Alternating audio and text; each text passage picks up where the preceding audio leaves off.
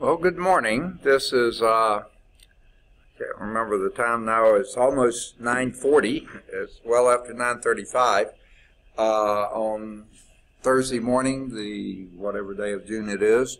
April it is, 26, whatever.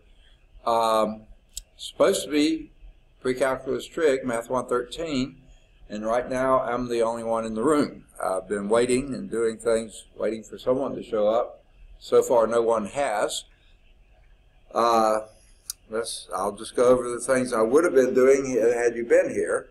Number one, I would have asked if you had done senior course evaluation. I hope all of you have. If not, please do those before the end of the term. If you do want to wait until you see your final grade, you can, but don't forget to do the senior course evaluations as soon as you see that, because they will be closing it sometime after the term is over.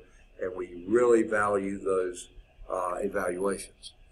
Number two, and I'm wondering if this where everybody is, since I hadn't received from anybody your research papers. Are you home doing the final thing on your research paper? If that's the case, wish you were here, but get those turned in as soon as possible. Okay. The next thing was, I certainly was planning to return all your papers to you. I think I've already said that, but you're not here to receive them, so I can't do that for you. Hopefully someone will get here before the end of the period. Let's see what else. Oh, yes. I also need to give you your Chapter 6 test and your final exam, but I was going to do that at the end of the period today to let you know if any of the questions were optional or not, just to see if we got them all covered, because I had to make out the test before we had a chance to finish the material. So I'm waiting to, I can't do that until you get here too. Now what I may do is pause for a moment and get all those together so that when you do get here, I'll be able to give those to you. Well, let me just go over the other issues. So someone may be coming in now. Yes, we do have students. Okay, good. I thought maybe we had canceled class and no one told me. Okay. So get my page set up here. Sydney's here and Sarah's here. Shanika did turn in something last time, and Sarah's here.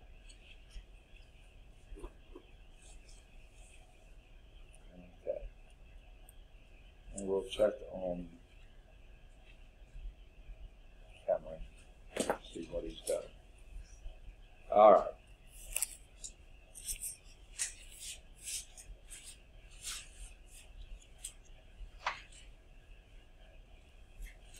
Well, I'll be getting this ready for you. I'm going to put this on pause so we don't have a lot of dead time. All right, let me go over, since we got some people since I started before. Has everyone done the senior course evaluations? Not yet, okay? Please get those done before the end of the term. If you want to wait and see what you got on the final or your grade, whatever, that's fine. Just please don't forget it, okay? And if there's a possibility you would forget, get it done early, okay? Don't put it off. Okay, number two. And papers are due in. I think both of you turned in your research papers, so that's good. You turned in your old test. I returned your older test to you. So where are we now? Let's talk about the rest of the term. Today, as soon as this class is over, just as normal, have office hours from 10:45 until 1:15. So the day's a normal day. I have a class at 1:15. It's a second mini term class. More than likely we'll go right up until 5:45, which is when that class is supposed to be over. Okay. Okay. Did you see it? Okay. Sorry, no one turned anything in. Okay. All right.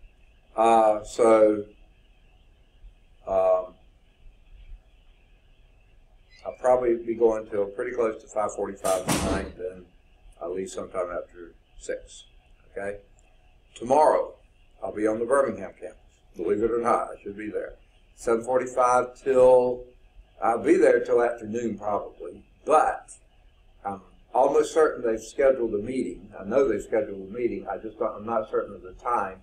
I believe it's 10 or 10:30-ish. I heard a couple of different times, so I've got to see what they finally settled on. There may be a second meeting, and if there is, that's going to eat up more of my time. But usually they don't schedule them early, so I'll be there from around 7:45 until hopefully 10 or 10:30 when the first meeting is scheduled, or one of the meetings is scheduled. Now, if they do schedule another one earlier, then I'll be out sooner, but I hope that's not to be the case. Okay, then Monday. Next week is strange. For y'all, it's probably regular final exam week, you know. But for those of us who are in second mini-term classes, they're a little different, okay? Because second mini-term classes still have their last day of class next week and their final exam next week. So here's how things are going to pan out for that. On Monday, my first class is a calculus class. They have a take-home final, okay? So I'm not meeting with them. That's a full-term class. So I'll be in the office from around 7:45 in the morning until 2 o'clock. At 2 o'clock, I will be giving a final exam in this room, okay? So I'll be in here, and they will be taking it until 3:50. However, I won't be here until 3:50 because I've got a class, mini-term class on the Birmingham East Campus. I have to be over there before 4. So therefore, I've got someone to come in and proctor the last 45 minutes of their test or so. And so I'll be leaving to go over there, and we'll have our last day of class on that campus, okay? I'll be there until around 6, or usually after 6. That's Monday. Tuesday, I have a test in here in the morning from 8 till 9:50. So we don't have class on Tuesday because the final exam week. So I'll have a test that goes from 8 to 9:50 rather than 9:15. And I'll be in this room. So if you need to see me, I'll be here for them. Then sometime after 9:50 or 10 o'clock or so, I'll be moving back to my office. I'll be there until about 1:15, which is when I have my other mini-term class, and that's a class. So we have class in here from 1:15, and I know we may actually be doing the last of that last chapter. I know we'll be doing the lab on the last chapter. I know we'll be doing the test on the last chapter, and because I'm going to be out of town on Thursday, I've got to give them the final exam that day too. Or if they elect, they can come in Wednesday. But you see, they've decided that some of us need to go to Tallahassee during finals week, which makes no sense at all to me, but they require us to go, so we're going down to look at some new building and how they run their programs in the building, and supposedly we're going to model things after that, if it makes sense to us, but I'm just assuming do it the way I'd like to do it anyway. But they're going to have us go down and see theirs, okay? So that means I've got to cram a lot into that class. Now, it probably won't take all that long, depending on how much we get done today in that class. I hopefully we'll finish chapter 8. If we do, then Tuesday will be easier. But I'm not going to require them to take their final that day, but they've got to take it then on Wednesday because I'll be out of town on Thursday and Friday.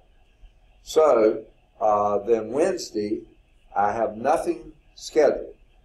I'm in my office or somewhere around the area from 7:45 in the morning until after 6 in the evening. Now, when I say I may be somewhere around the area, if someone comes in to do a makeup test, then I'll find the closest classroom to my office, and we'll do the makeup test in that room. That way, if I have to go back and forth to the office, it's not as far to go. I might even be able to hear the phone ring and that kind of stuff. So that's why I don't necessarily come up here to administer a final. I use an empty classroom between there and here. If nothing's available, we'll be in here because I'm the only one who teaches in here. All right, so that's Wednesday. That's my last day on the Bessemer campus until the following Monday. Thursday morning, I'll be on the Birmingham campus because that's where we're leaving from. riding the passenger van down to Tallahassee. It's going to be a lot of fun. Maybe we'll sing songs or something. Okay? So anyway, we'll be leaving, well, from what I heard, somewhere around 10ish or so. So if someone does want to turn in work to me, you can take it to the Birmingham campus before 10 o'clock. Okay? Then we'll be leaving and going to Tallahassee.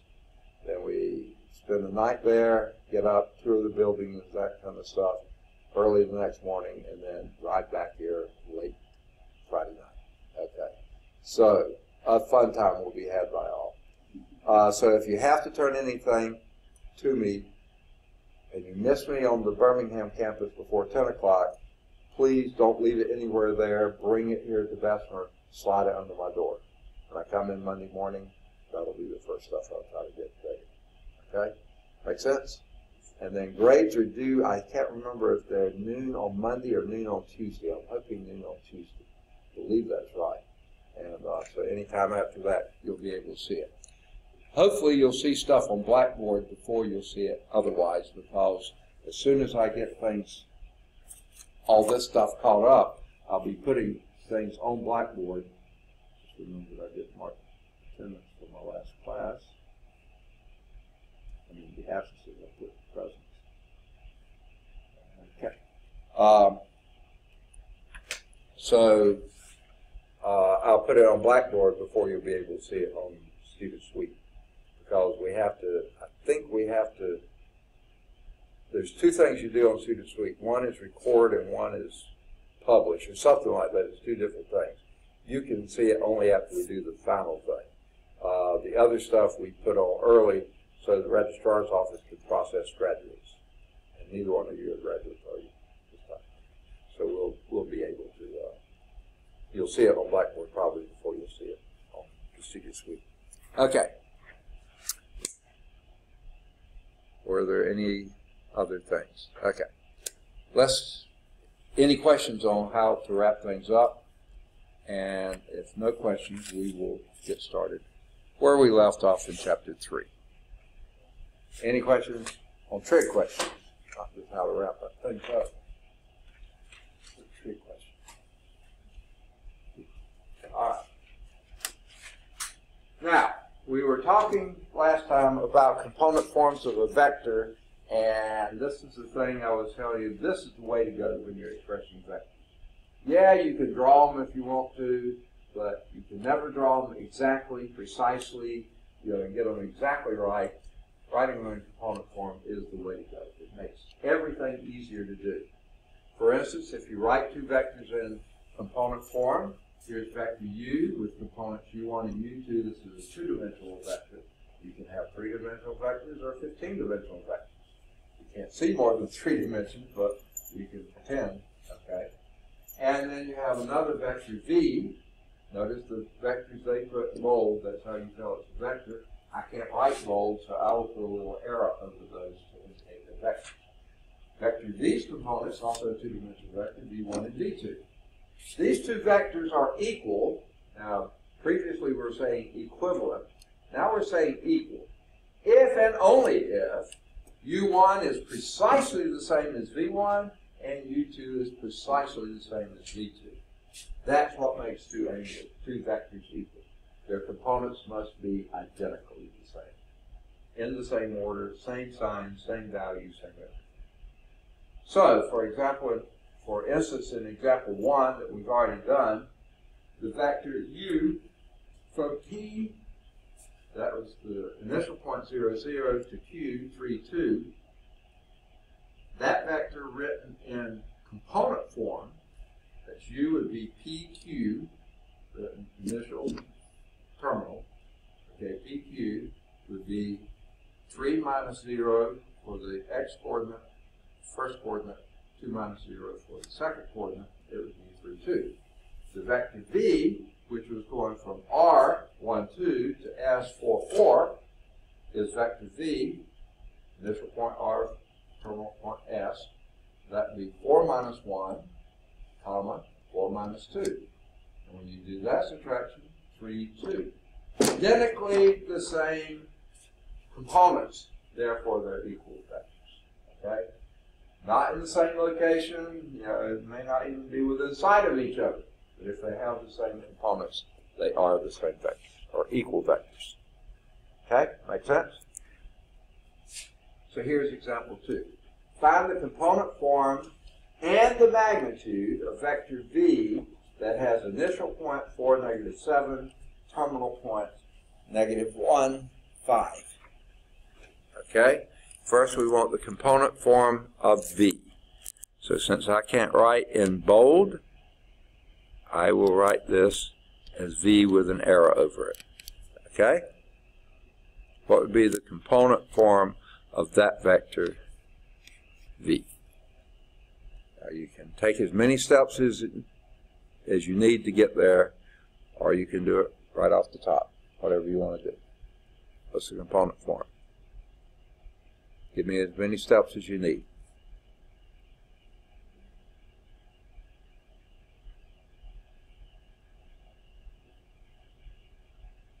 Okay, let me back off. Okay, say that again.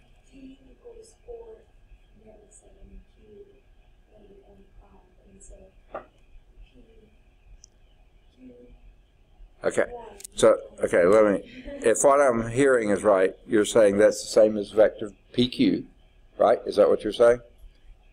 Okay, where P is initial and Q is terminal. I think that's what I was hearing. So that would be, and what did you say goes here? -1 - 4, comma, a -7. Perfect. And that would be -5, comma, 12. Perfect. Okay? That's exactly what you do. It's final coordinate minus initial coordinate for both of the coordinates. Daniel's here. So sorry about this, but let me go back over everything. Oh, okay, I thought you were wondering. Okay. First question, have you done a student course evaluation? No. No. Okay. I checked the voting thing, but I still couldn't find it. Oh yeah, I didn't have your class on my grade. It only gave me my mini-term classes. Me too. What's that? It only gave me my mini-term classes. Really? Yeah. Like I don't see this class in biology this week. Yeah, my only class is my History 1 class. I've been done that since last time. And that was second mini-term. I don't first mini-term. A first mini-term? Yeah, I don't first. think mini-term too either. Really? Okay, you checked all your emails? It doesn't say anything about evaluations. I checked the SGA. And the SGA one only was dealing with first mini-term. Man. Okay, but if you go to that one, okay, is there a link? Okay, if there was a link, that same link will work for your full-term classes and second mini-term classes too. Okay. If there was a link, it's the same place. It's Smart Eval is the name of the package.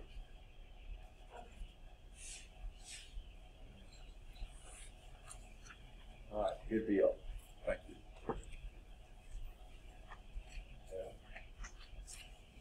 Final now? All right, on the final, you can do everything in the final. There weren't any 2.6 questions on the final. Did you have enough scrap paper? Yes.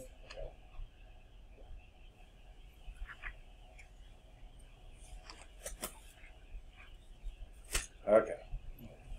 All right. Huh? Okay. So, was that a recent email? It was the SGA one. But you have to click on it. Yeah. Click on the link. Yeah. And you should be able to do all your evaluations from there. You okay? No. Okay. All right. First announcement was research papers are due today, but all three of you turned them in today. Thanks for being late. No, thanks for turning them in. Okay. Number 2, before you leave today, let me give you your test 1. Did you turn in test 1 also?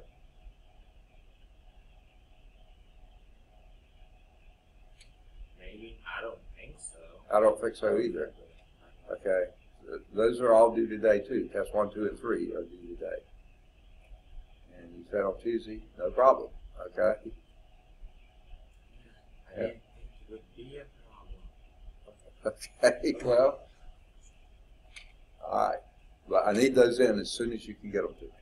The research paper was absolutely due today, or you lose points. The others, I just need them as soon as you can. Get them to me. Okay?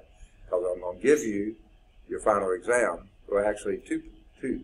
Your Chapter 6 test and your final exam today, and those are due next week. So I'll get to that shortly. Don't worry. Much shorter than the first 3 tests. Much. Both of them are. Okay. All right. So, student course evaluations, research papers, and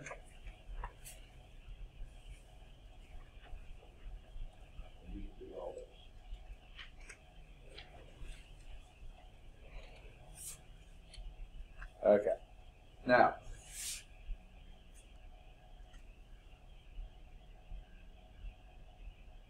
I'll give you your final exam today, the 2 parts to it. Now, I can't remember if I have both of them run off. I may have to go run off one. Things got so crazy yesterday, I didn't get a chance to check on this. So,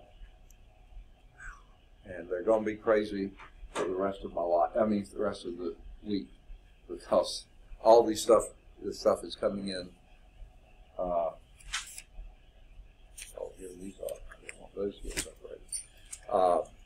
All this stuff is coming in now, and even though I'm making it through the days much better than I was earlier, by the time I get home at night, the fatigue is unbelievable. I mean, I usually try to grade some things, and usually if I can get more than 2 or 3 graded, 2 or 3 papers graded, I'm out. I cannot do anymore. I'm just that tired. So hopefully over the weekend I'll have some time to get caught up. Tomorrow at the Birmingham campus, I hope to have some time to get caught up. Because I'm better in the morning than I am late at night. So anyway, that's my problem, not yours. Okay, so anyway, I'll give you your papers before you leave today. Okay? Now, when are they due in? Sometime next week. And let me tell you what the parameters on sometime is. Okay. Let me start with this. Today's schedule is normal. As normal as things ever are. After this class from 10:45 until 1:15, office hours. I'll eat lunch sometime in there, but I'll drop my lunch. I'll eat in the office. I'll be down there or somewhere close by. All right. 1:15, I've got a class. And it will probably be a full class today. 1:15 till around 5:45. There is a small chance we may finish a little early, but I doubt if it'll be much early. Okay? I'm trying to finish everything we need for that class today, if possible, and I'll get to that later. Okay, so I'll probably be there till 5:45 today, and I'll probably leave campus sometime after 6. Tomorrow morning, I'm on the Birmingham campus, finally for once, okay? I'll be on the Birmingham. I was there last Friday too, but we'll be there 7:45. I'll be there all morning, but up until 10 o'clock, I hope to be in my office. Sometime around 10 or 10:30, I think we have a book rep coming in, and we've got a meeting that's probably going to take the rest of the morning. So if you do need to see me or turn something in to me, try to get to me before 10 or 10:30. But if you're after that, and the secretary is there, and she knows I haven't left for the day yet, you can turn something in to her. She'll give it to me before I leave. Okay, so that's tomorrow. Monday. My calculus class has a take-home final, so they'll be doing that and getting it back to me sometime. So I'm not in a final Monday morning. First thing I have is 2 o'clock, so I'll be here from 7:45 in the morning until 2 o'clock. So that's a good time to turn stuff in, okay? 2 o'clock, I'll be up here giving the final exam, okay? And final goes till 3:50, but I've got to have somebody else come in and monitor it. I've already arranged that, because at 2:50, at 3:15, I've got to go to the Birmingham campus to teach my last class in that mini-term course, because we still have classes for mini-term. So I'll be teaching that from 4 to 6. I'll leave sometime after 6. Okay? So that's Monday. Tuesday, I've got a final in here 8 o'clock in the morning. So I'll be in here from 8 till 9:50 at least. Maybe if some of them are still working on it, I'll stay as long as I need. But at least till 8 till 9:50. Okay? And then after that, I'm free. This is Tuesday. Free until 1:15. At 1:15, I've got that class again, second mini-term class. The second mini-term class. And that one probably won't last that long. We've got our last lab, our last test, and then the final exam. I have to give them the final exam Tuesday because I'm out of state or leaving state on Thursday. So I won't have a chance to give later. But if some of them elect to come in Wednesday, they can do that too, because I'll be here all day Wednesday. So I will be in this room at 1:15 and probably go until, I'm guessing we'll be through by 3 to 5, somewhere in there we'll be finished. So if you need to see me or turn something in afterwards, you can do that. So that's Tuesday. Wednesday, completely free day. 7:45 in the morning till after 6 in the evening. I'll be here all day, mostly in my office. I say mostly because if someone does come in to make up a test or something like that, I'll go to the classroom closest to my office and administer the test there. Because that way I can go back and forth to my office grading other things and answering the phone if I can hear it ring and that kind of stuff. But if all the classrooms are occupied between here and there, I'll be up here. So look for me anywhere between the office and here. Okay, so that's Wednesday. That's my last day on the Bessemer campus until the following Monday. Because Thursday morning we go to the Birmingham campus. I'll be there from 7:45 until around 10 or so. Around 10 is when we leave to go to Tallahassee by van. Okay, it's going to be fun.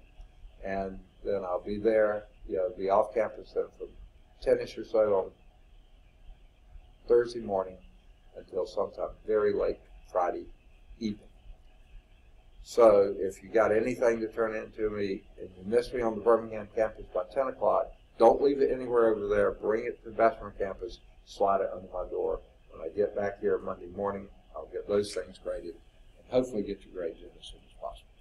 Okay, does that make sense? All right, so I try to get everything in by then. Okay, now, here's where we left off.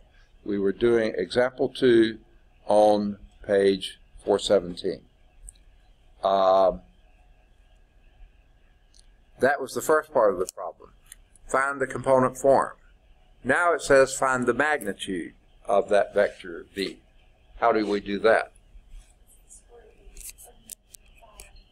Say again? Okay, the magnitude of v, and this is the symbology for it, is equal to the square root of -5 squared 12 squared, and that would be the square root of 25 plus 144, which is the square root of 169, which is 13. Now, usually a lot of times with square roots we do plus or minus. Do we do that here? Magnitudes are always positive. That's why that sort of looks like an absolute value. They're always a positive value, never negative. So 13 is your answer. Good deal. Make sense? All right. Let's see how they did it. Okay. Let P equal that. P1, P2. They really know how to stretch out a problem, don't they? Q equal that. But if you need it, do it. Okay, there's nothing wrong with putting all the steps in. Q is -1, 5, and that's Q1, Q2. And the component form of V is V1, V2, where V1 is Q1 minus P1. Always terminal minus initial. Always. Okay? The direction matters. The value matters. Okay? So Q1 minus P1, that's -1, -1 minus 4, and that's -5. V1 is Q2 minus P2, which was 5 minus a minus 7, just like you said, and that's 12. So your component form is a vector v is negative 5, 12. Now notice, when you're talking about points, those are coordinates of a point, they're in parentheses. When you're talking about the vector, they are coordinates of a point in parentheses, components of a vector in angle brackets. Okay, that's what I call them. I don't know what they call it. Negative 5, 12. Then the second part, the magnitude, is simply the square root of the sum of the squares of those components. 169, which is 13. Very good. Any questions? All right. That was example 2. Now we're moving to vector operations. All right. There are 2 basic vector operations that we always will be, or quite often will be doing with vectors. One is called scalar multiplication. Okay? Now, up until now, you probably just thought of numbers as numbers. Okay? But once you introduce the concept of vectors, which have directions associated with the magnitude, then you have to talk about what you were calling numbers before, specify whether they're vector numbers or scalar numbers. If they don't have a direction associated with them, they're called scalar numbers. So this is scalar multiplication, which means you're multiplying a vector by a scalar number, just a pure number. Okay? The vector has direction, the number does not. That's scalar multiplication. Vector addition, and we also include with this vector subtraction because we know subtraction is the same operation, you just change signs of that. Okay? So, vector addition / subtraction. In operations with vectors, numbers are usually no longer referred to as numbers, but they're called scalars, meaning they are pure numbers with no direction associated. This text, scalars will always be real numbers. We're not going to have any imaginary scalars. You can in other courses, but not in this course. It's awfully high level courses before you need that. Geometrically, the product of a vector and a scalar, k, vector v, notice that bold, I can't write bolds up, or an arrow over it. Scalar k, just write the letter k. No symbol with it. Okay, is the vector that is exactly the magnitude of k times as long as v. Okay, that's what it does. K scales it up if k is a big number, scales it down if k is a small number. That's why they call it a scalar. It just changes the magnitude. Doesn't change direction at all. When k is positive, kv has the same direction as v had. If k is negative, it reverses direction. It's along the same line, but now the terminal point is heading in the opposite direction. Kv, when k is negative, kv has a direction opposite that of v. So, here's vector v. Okay? 1/2 of v, you scaled it down, same direction, but half that magnitude. So that's 1/2. Now, it could have been drawn down here, or over here, or anywhere else, but they just put it on the line. 2v is scaled up. In other words, you doubled the magnitude of v. Same direction, though, but in double the magnitude. Minus v, on the other hand, is exactly changing the direction. The magnitude is still 1. I mean, whatever it was, okay? But the direction has changed. That's what the minus sign is. But if you had a coefficient with the minus sign, like negative 3/2, that's in the opposite direction and 1.5 times as long. Okay? So that basically tries to show all the different utilities. A scalar number in front of it tells you how much to expand or contract the magnitude. The sign in front of it tells you whether it goes in the same direction or exactly the opposite direction. No change of direction, no change of the basic line on which it's drawn. Okay? Now, that's scalar multiplication. That goes with that. To add 2 vectors, u and v, this should, I think, be on this whole slide. If you want to do this geometrically, basically what you would say was say the first vector here, so you have another vector here. First vector here, add that second vector to it, meaning you put the initial point, terminal point. When you're adding another vector to it, put the initial point of the second vector on the terminal point of the first vector, and then let the terminal point go wherever it might lie, and then connect the initial here to the terminal there. Right? That's how you add it geometrically, which is sort of a pain in the neck, like somebody like that. Okay? So you first position them without changing any length or any direction, so the initial point on the second vector, v, coincides with the terminal point of the first vector, u. Okay? Here is a representation of that. So here is vector u, just hanging out here. Vector v is hanging out down here. If you were to add these two together, you would start with vector u, and then take the vector v and translate it. Don't change its magnitude or direction. Translate it so its initial point is at the terminal point of u, and its terminal point is hanging out wherever it would be. Then the sum would be from the initial point of u to the terminal point of v, and there it would be. So you see, first you translate v without changing magnitude or direction till its initial point v is on the terminal point of u, and then let the terminal point of v hang wherever it is. Then draw the u vector from the initial point of u to the terminal point of v. That is your u vector, u plus v. Now, a couple of things. When you add two vectors, you get a vector. And think back for your scalar multiplication. If you multiply a scalar by a vector, you also get a vector. Every one of those is a vector. This is a vector. Okay, so these are all new vectors. We haven't given them new names. You don't have to. You could if you wanted to. Second thing to note here, and they're not noting it yet, but I wanted to point it out to you. We will be noting it later. This is basically the same if you started with v, and then took u and translated u to v, then you would wind up with the same thing. Well, this is equivalent to what v was. This is what u is, okay? So if you add it that way, you get to the same terminal point. So guess what? Vector addition, u plus v is the same as v plus u. It's commutative. That's subtraction, no. Okay? The vector addition, yes. Now, this method, if you drew both u and v here and v and u here, notice what you have made is a parallelogram.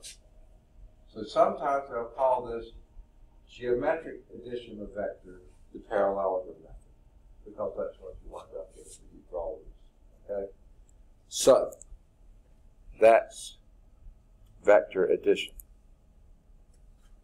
So this technique is often called the parallelogram law for vector addition, because the resultant u plus v is often called, the vector u plus v is often called the resultant of the vector addition, is a diagonal of the parallelogram, having adjacent sides of u and v.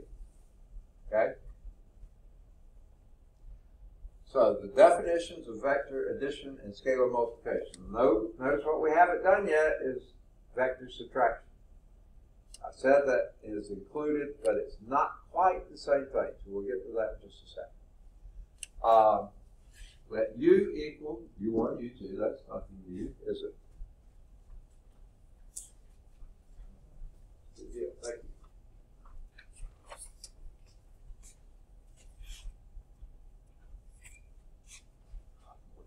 Okay.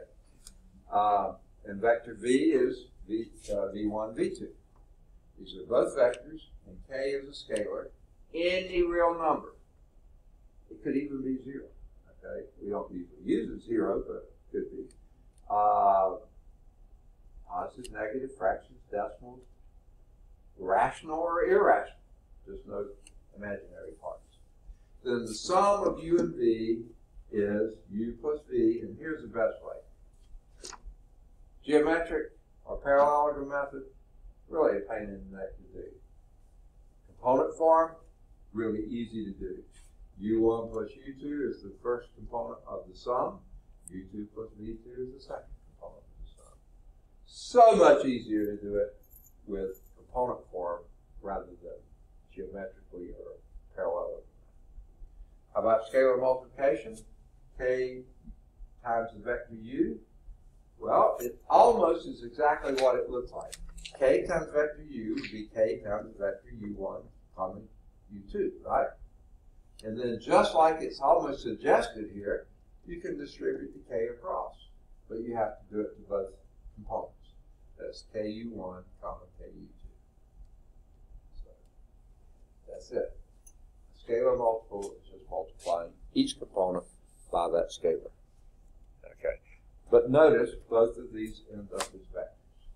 You multiply by scalar multiplication, you get a vector, and you add two vectors, you get a vector. Oh, okay, thanks. Very valuable. I thought this was mine. I saw it in there, but I thought maybe someone needed it, so I left it. Thanks. Sorry.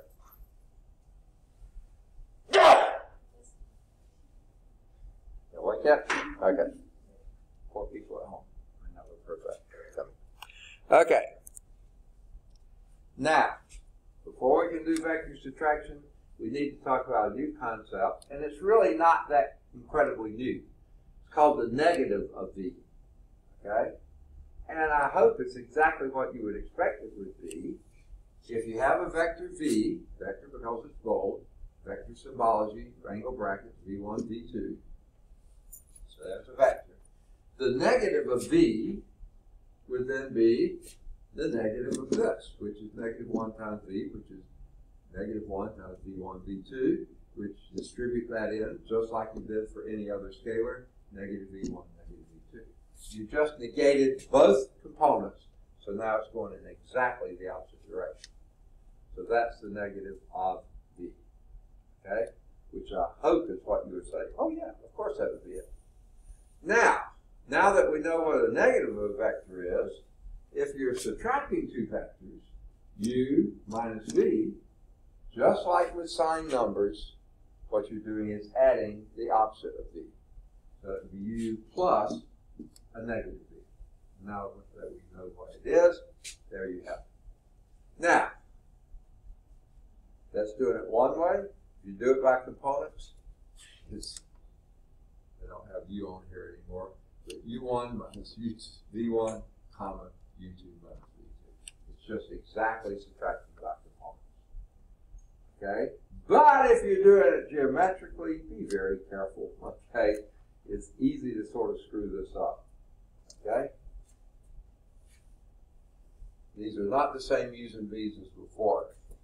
But if this is vector u, and that's vector v. Now, if you were adding these two vectors, you take vector v and put here, or you would start with vector v and put vector u here. That would be the result, the sum. But if you're doing the difference, what you have to do is, just like we see here, add the negative of v. So if this is v, here's u, okay, and here's v, the negative of v would be here, okay? And if you're adding u plus the negative of v, you put the initial point of negative v on the terminal point of u, and then draw down here. Here is then the sum u plus the negative v, which is the same as u minus v. Okay? Now, it's also a parallelogram, but it's a different parallelogram. But indeed, it looks like it could be a rectangle.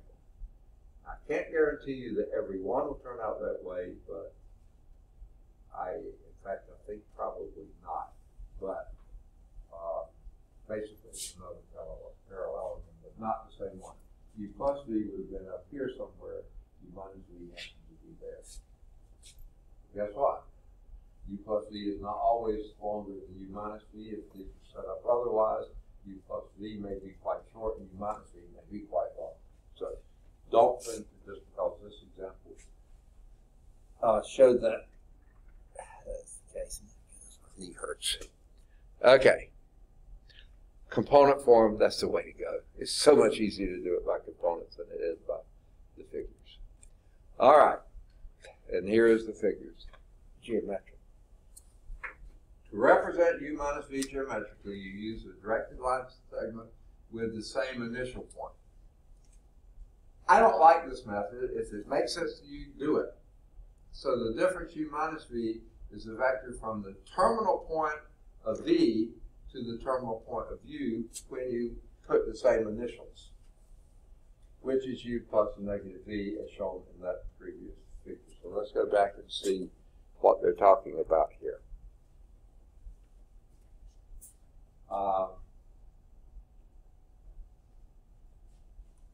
Notice here how they drew u and v with the same initial points. Okay, then u minus v is this, from terminal point of v to the terminal point of u. That's not how I do it. I always think u plus a negative v. It gives you the same thing, and those are exactly the same. But whichever way you like to do it, go for it. Okay? Both of those do work. It's just that you have to remember which one to be initial, which terminal. It seems like there's more possibilities for you to make a mistake doing it that way rather than doing it. That's up to you. If you're happy with it, go for it. The component definition of vector addition and scalar multiplication are illustrated in example 3. That's what we're going to do next. In that example, notice that each of the vector operations can be interpreted geometrically. Fine, it can be. Why bother is what I think. So here's example 3. Now, and again, what they're saying, you can do it geometrically if you want to. Who would want to? Or, so much easier, is doing it component-wise. That's, to me, the only way to go. But if you like the geometric, go for it. And actually, sometimes you might actually see what's going on better that way. So here's vector v, negative 2, 5, and vector w, 3, 4. Find each of the following. What would be 2v?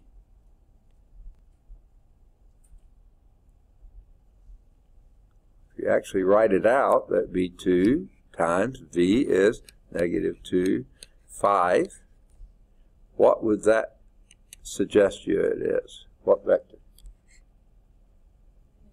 Negative 4, comma, 10. Very good. Okay. Now if you, v and w. They don't have a u in this one. Okay, there's vector w is 3, 4, v is negative 2, 5. What is w minus v? And again, you could draw them out if you wanted to, but man, what a pain. Let's just do it this way. That would be 3, comma, 4 minus negative 2, 5. Component-wise is the way to go. What would this be? 5, negative 1. Perfect. Component form is so easy to do. Of course, you can't see which way it's heading and that kind of stuff, and geometrically, you get sort of a better mental picture, but it certainly gives it to you exactly. Okay? How about v plus 2w? Well, v is negative 2, 5 plus, can you tell me what 2w is, or do I need to write it out? 6, 8, exactly. And then if you add those two together, what do you get? Say that again. Negative 4, 13. Okay, negative 2 plus 6 is negative 4. Negative 2 plus 6 is negative 4. 4, comma, 13. Yes, yes, yes. Okay? Component form, that's the way to go, folks. It's so straightforward, direct, precise, easy. I mean, what more can I say? Let's see how they do it. Because v is negative 2, 5, and you're doubling that, that would be, oh boy, you can write out as many steps as you want to. Negative 2 times negative 2, comma, 2 times negative 5. Okay? And that would be negative 4, 10. And there's the sketch. Yay, I'm glad they did it. it does sort of illustrate it for you. Here's your vector v, which is minus 2 plus 5. Okay? So there would be that vector. Doubling that, you go up here, minus 4 plus 6. You're just doubling the magnitude without changing the direction. Okay? The difference of W and V, W minus V, component-wise, so simple. 3, 4 minus a negative 2, 5. That would be 3 minus a minus 2, if you want to write it out that much. 4 minus 5. Daniel did it in his head and got 5, negative 1. Perfect. See that? Component form is the way to go. But if you wanted to draw it out, sure, it's fun, so much fun to do so. Now they didn't show the way I like to do it. They showed the way they suggested. Draw W here. Oh no, they did do it the way. If you're going to do it, W plus a minus V. Now you have to get it back. Yeah, let's see.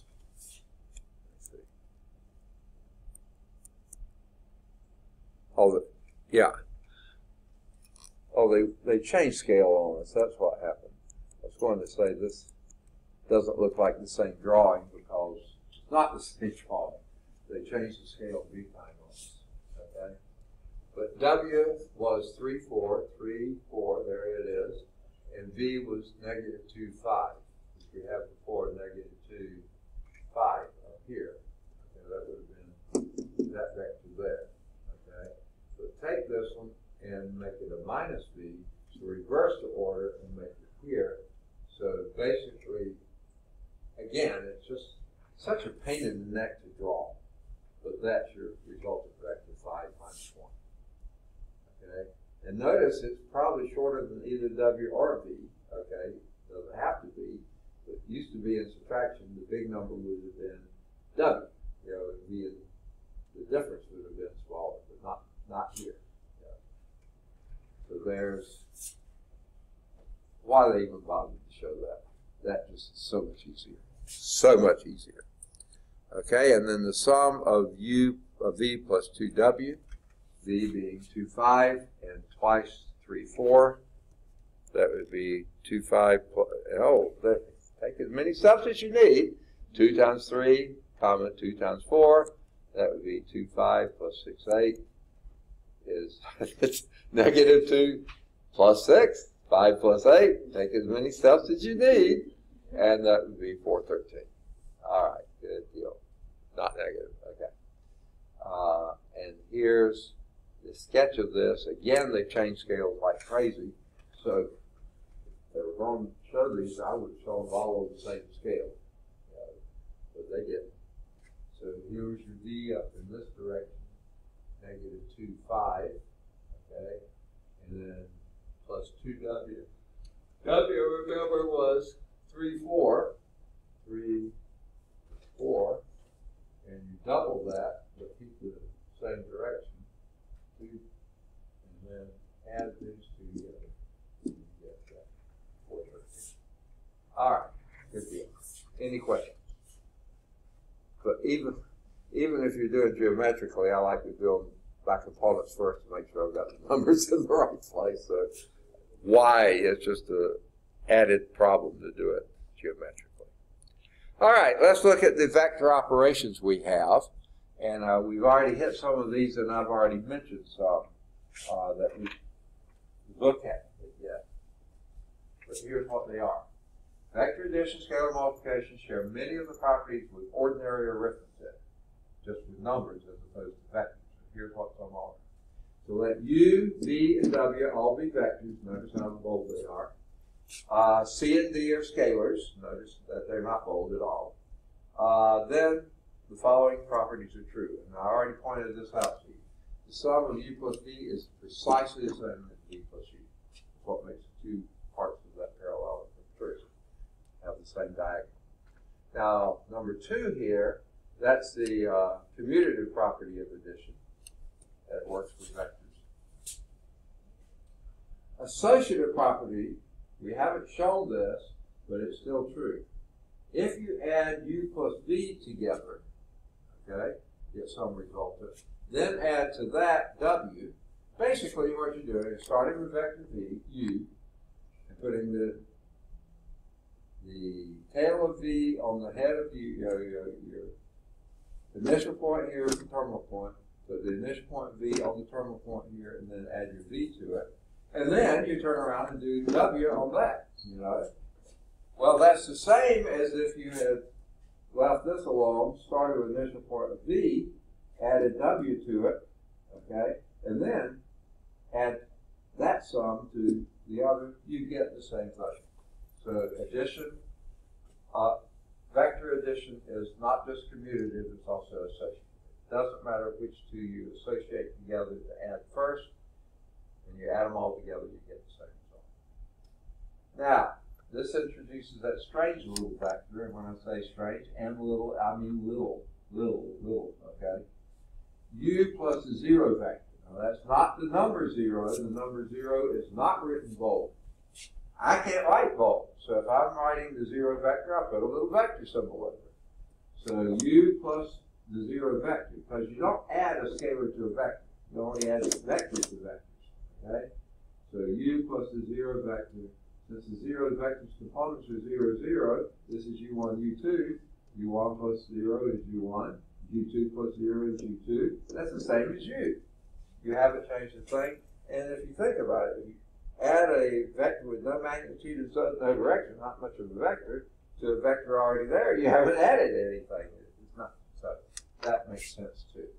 And then sort of a corollary to that, U plus a negative U, basically it's got to come up 0.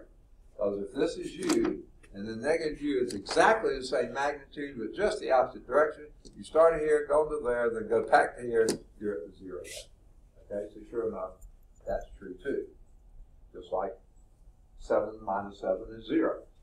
U plus negative U is 0. Now these are some sort of weird little made up things, but they're true. The only multiplication we have so far is scalar multiplication, which is multiplying a scalar times a vector. What if you're multiplying two scalars by a vector? So if you're multiplying C times the vector du, you've already started with u, multiplied by a vector d, a scalar d, that gives me a new vector du, multiply that by a new scalar c, that's the same as just multiplying the two scalars together and then multiplying that by u. It's sort of a form of associative property of scalar multiplication, but it's only scalar multiplication of two scalars and one vector. Same thing here. This is kind of like a distributive property in that you have two scalars times a vector v, a u. The sum of two scalars times a vector u is c times u plus d times u. It's just distribute the u backwards over both of the scalars, and that's what you get. And sure enough, that's true. But what if you had one scalar and two vectors? That still distributes the way we're used to thinking of it. C times u plus c times v. And that makes sense too if you think about it. U plus v would be u1 plus v1, comma u2 plus v2. And then multiply this, you get c times u1 plus c times u2. Plus you distribute that across there, comma c plus u2. Yeah. And you basically wind up with cu plus cv. Then, now this up here, this is called the zero. This is called zero vector is a zero identity element because you add it to anything, you still get the same thing. The multiplicative identity element is just a scalar 1. 1 times u is u, okay? Just like we've always had it, it works with vectors too. But 0 times u is a zero vector. This is scalar number 0 multiplied by the vector u. That would be 0 u1 plus comma 0 u2. 0 times u1 is 0. 0 times u2 is 0. So you wind up with a 0 vector. That is a vector. It's bold. All right. Now this is the one that's maybe a little, well, I think it's fairly obvious. Goodness gracious. if you're doing the magnitude of a scalar multiplication vector, c times v. Okay? That's going to be a vector, so you can talk about the magnitude of that. And you can multiply the c times each of the components of v and do like that. Just sort of a pain in the neck, and then have them take the square root of those numbers. Or you can just pull out the v, but not a c, not just a c, the absolute value of c. Because remember, the magnitude is always positive, even if c is negative, and you don't want this negating your here, so you want this absolute value of c times the magnitude of v. And as long as most of the time c is going to be a little more complicated than just v by itself. cv would be a little more complicated. So just do this times that. It's the easier way to do it. Okay. Does that make sense? Those are our rules. Let's now look at, well, they skipped our examples. So let's go back and do example 4, 5, 6, okay, 7.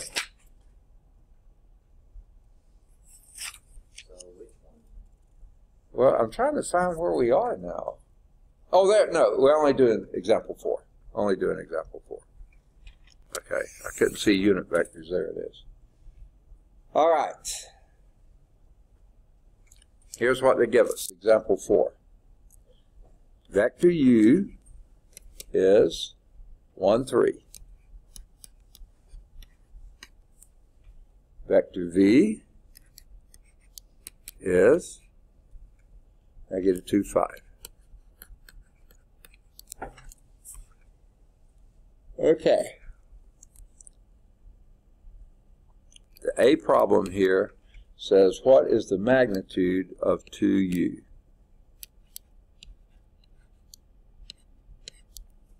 Okay. Now, there's a couple ways you can do this. At least 2, maybe more. How would you like to do it?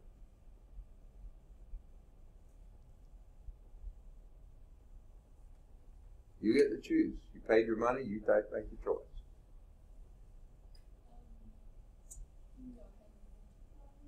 Okay?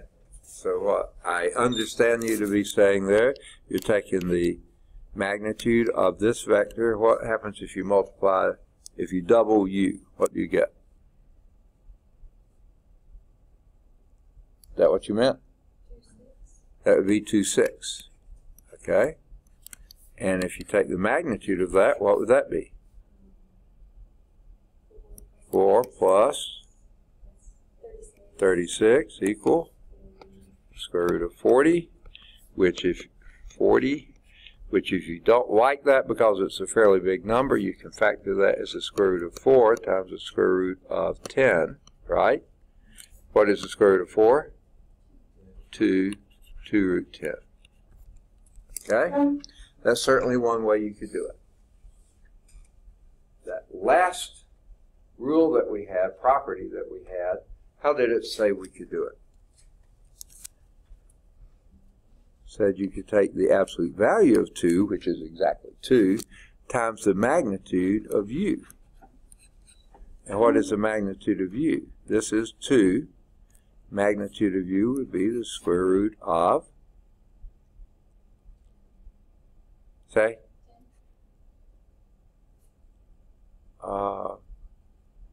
did you already give me the answer? Is that, or it would be, magnitude of u would be the square root of 1 squared plus 3 squared, right?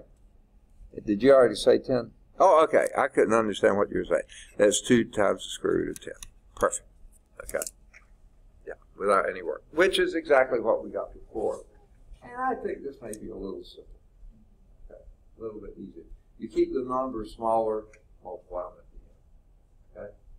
So, that was the A part. Make sense? Let's do the B part. Oh, and check and see what they got in the book. Root 2 root 10. Perfect. The B part is the magnitude of negative 5u. Okay. Which way you want to go on this one? Either way will be fine. Okay, and what would that be? Absolute value of negative 5, which would just be 5 times, and we already figured out what the magnitude of u was. What was that? Second? Square root of 10. So this would be 5 root 10. Okay? Which is what they got too. Good for them. Okay? Let's do the C1. The C1 says the magnitude of 3V.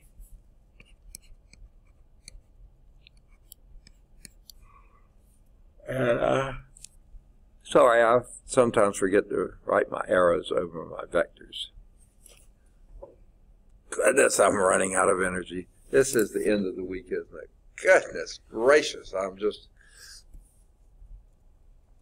Okay, what do you think this would be? That would be 3. And magnitude of V is the square root of